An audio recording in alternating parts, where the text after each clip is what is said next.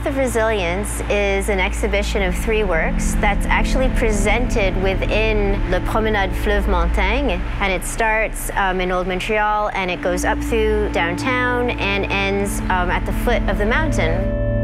The Path of Resilience is an idea that came pretty naturally because the 3 artists who were selected to make works for this are women of Aboriginal heritage.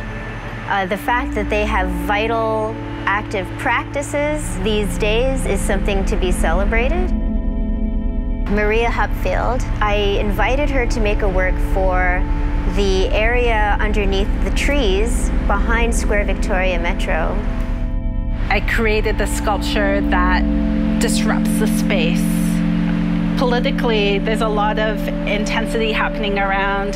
So the idea of just having something that was like kapow, like it speaks the language of action and contact and power and having strength. And I really wanted to have something that embodied that. And I also think as an Indigenous person that I want to present images that are very much contemporary and feel fresh.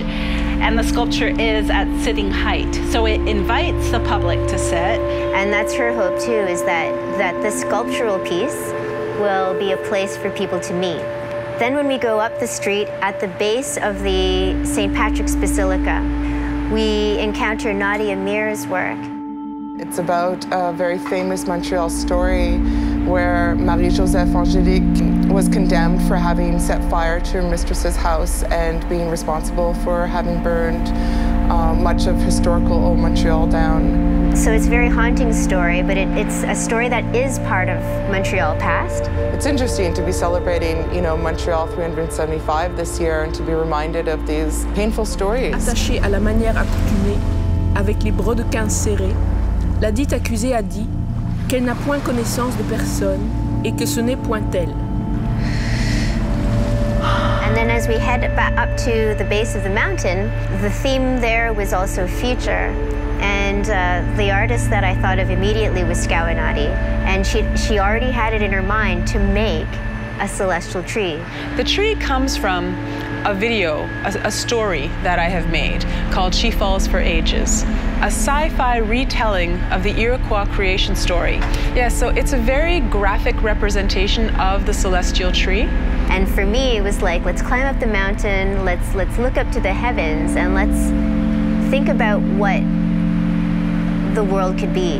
The Path of Resilience is a great idea, a great way of talking about it, because over all this time, Indigenous people have had to be resilient in order to get to the place we want to be. But I think it's important that some of us start to think about us thriving. Who do we want to be in the future?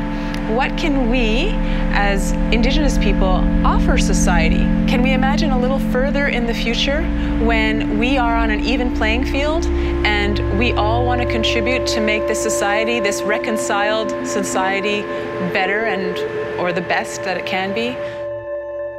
These works offer something for everybody. There's nothing that's exclusive. Everyone's going to have their own reading, which is amazing. It's not about getting it, it's about being there and experiencing it, and it's for everybody.